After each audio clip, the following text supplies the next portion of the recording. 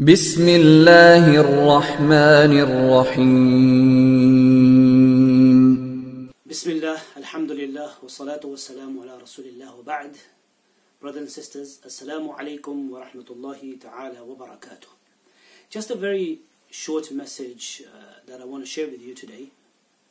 I've been wanting to share this message with brothers and sisters for a while, in light of what's been happening recently, and not just in one particular area, but across the Muslim world and the Islamic Ummah, in different fields and different aspects of Islamic work that is taking place. And I apologize if some of this comes across as a bit frank, but it's a reality, and we really need to think about ways of trying to correct ourselves and improve ourselves and try to deal with these issues.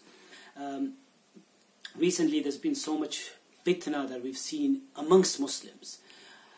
People of the same background sometimes. I mean, we've always had these different groups, polemical debates and arguments and debates, where people have transgressed as well. We've had that as well. But recently, sadly, it's come to where people have started literally physically fighting one another. I mean, just a day or two ago, I saw scenes of great devastation and sadness where two fractions and groups of the same Tabligh jama'ah fraternity, there are people who are both associated with Tabligh jama'ah, but they have a difference of opinion about something, and people can live with difference of opinion, but sadly these people, they literally fought one another, and there were violent clashes. Scores of people, according to what I heard and saw and understood, hundreds of people, some severely injured, some have also passed away. SubhanAllah, this was like a Tablighi ijtima' gathering, and this is what's happening. You see, sometimes what happens, and this is the message that I want us to take with us and maybe spread, is that what has happened and what happens to many Muslims is that in Islam we have a means to an objective. And the means to an objective, the objective is reaching Allah subhanahu wa ta'ala. The objective is to please Allah, to obey Allah and His Messenger sallallahu alayhi wa sallam. The maqsad, the objective, the aim, the goal is to act upon deen or to do some work of deen. Like for example, one of the objectives of deen is to preach, tabligh, okay? Which is conveying the message. Conveying the message, which is an obligation. كنتم خير أمة أخرجت للناس تأمرون بالمعروف وتنهون عن المنكر. So it's an obligation, it's a duty of a Muslim that we preach to other Muslims and non-Muslims. We give them the message of Islam in a beautiful way. This is what we call tabligh. Tabligh basically only means preaching, spreading the message. Ya ayyuha rasul, balligh, O messenger, balligh. Preach the message, convey the message. Conveying the message, that's tabligh. So that's an objective. But there's an objective, and then we have means of trying to reach that objective. Means.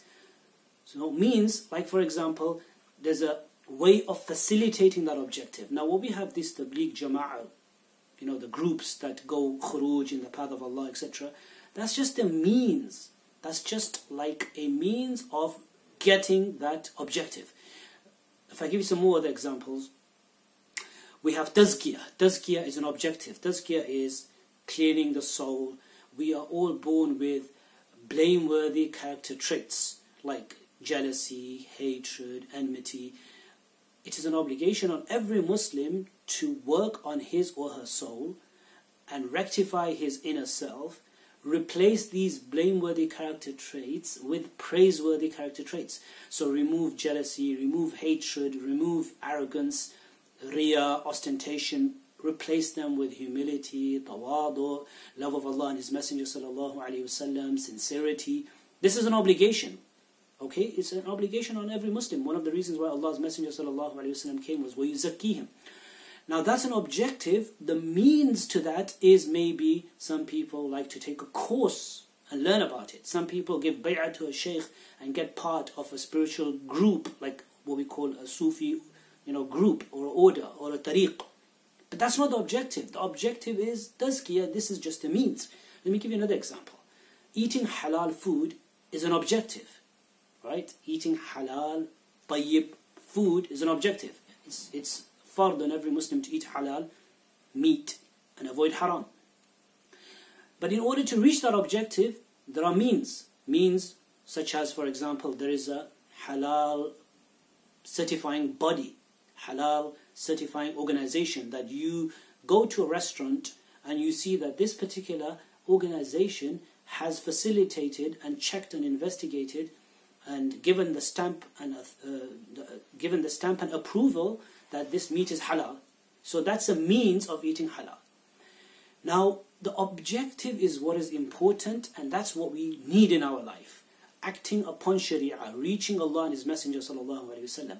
These means are just means, but sadly what's happened in this day and age, brothers and sisters, is that we have become more attached to the means than the deen itself. We have become more attached to the groups, to the organizations or people who were the means of us coming to the deen than the deen itself. Tabligh is what is an objective, not Tabligh jama'ah groups. Of course, people were preaching before this Tabligh jama'ah, which is, of course, alhamdulillah, a great effort, and I'm not trying to undermine this effort, an amazing effort that spread deen to thousands, if not millions of people in the world.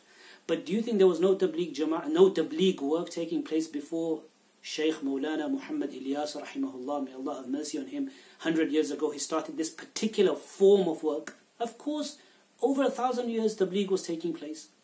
Likewise, all the other tasawwuf, tazkiyah, tabligh, even madrasa. Look, another example is learning ilm. That's an obligation. Talabul ilmi faridatun ala kulli Muslim. These institutions, madrasa, darul ulum, they are just the means of ilm. Now, we get more attached to the madrasa rather than the objective. More attached to the means than the objective. I'm not saying means are not important. Value the means, appreciate the means. But we need to seriously attach ourselves more with the objectives, more with Allah and His Messenger sallallahu alaihi wasallam, more with the deen. Because the problem is when there's something goes wrong with the deen, and if we are more attached, if something goes wrong with the means, and we are more attached to the means, then we are in chaos and anarchy. You know, there are recently many examples where somebody got onto the deen through a spiritual order, a Sufi sheikh. Now their morning is their sheikh, their evening is their sheikh, their life, their eating, their drinking, their sleeping, their deen is the sheikh. The sheikh which is guiding, alhamdulillah, great, no problem. Someone you need to teach you, guide you. Somebody became a means of you coming to the deen. But this person got so attached to his sheikh and his spiritual group and order that nothing else is important in life except this. And this spiritual order, this tariq, this, sometimes it can become a cult. This sheikh became everything for him. He identifies deen with this sheikh. Now what happened was that some major thing went wrong with his tariq. Sometimes you could find out nobody is an innocent person, nobody is a nabi. Suddenly this person found out that the person who was a means of him coming to the deen was actually not practicing deen himself. Whether it's true or not, Allah knows best. But he found this out. Something went corrupt and wrong with the means. Now this person was attached totally to the means. In other words, there's no deen except this. When this got deconstructed and there was problems, and something went wrong with this means that he thought was everything, what happened? He left Islam. Because he was more attached to the shaykh and the tariq and the Sufi order than Allah and His Messenger and the deen himself. He actually left Islam. Somebody told me about this, that he left Islam because for him Islam was just this. Likewise, this Tabligh jama'ah as well. You can do Tabligh without having this. It's just an organization. I tell some of the friends, go and do Tabligh, preach. You don't have to be part of any organization. You can eat halal food without a halal organization body. You can be involved in Tabligh and you cannot be connected. You do not have to be part of any Tabligh jama'ah. You can do your own Tabligh, no problem whatsoever. You can do it in the way, but just do it in an Islamic way and take some mashwara and guidance from people, no problem. The means come and go. Madrasas can come and go. Tablighi jama'ah movements can come and go. Sufi sheikhs and spiritual orders can come and go. Your objective is tazkiyah, rectification of the soul, or tabligh, or ilm. Your objective is ta'aleem, tazkiyah, and tabligh, and Allah and His Messenger. So therefore, in summary, my message is that let us be more connected. Let's appreciate the means. Let's respect the means. Let's not undervalue the means. Means are important. Without means, we can't really learn anything or attain anything. We need means. But my request and my sincere kind of brotherly advice is that attach yourself more with the objective. Don't consider the means to be the deen or everything in deen. Consider Allah and His Messenger sallallahu alaihi wasallam, the deen, to be the main part in your life. Attach yourself more with Allah and His Messenger. Attach yourself with the objectives of deen, so that if something goes wrong with the means, then no problem. That was just a means.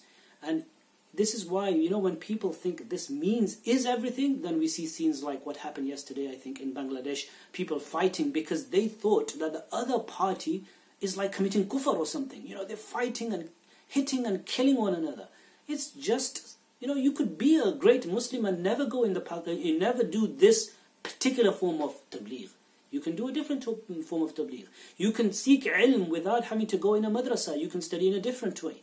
You can have tazkiyah, and you can have rectification of your soul without being part of a spiritual Sufi order. It's possible. These are just means for people who need it. So inshallah, may Allah grant us all the ability to understand. And really, these fitnas that are taking place in the world right now, whether in spiritual orders, whether in tabligh, whether in tasawwuf, whether different places, may Allah protect and preserve us and save us from this, and bring about good in this life and in the next life as well. Jazakumullah khair. Assalamu alaikum wa rahmatullahi wa barakatuh.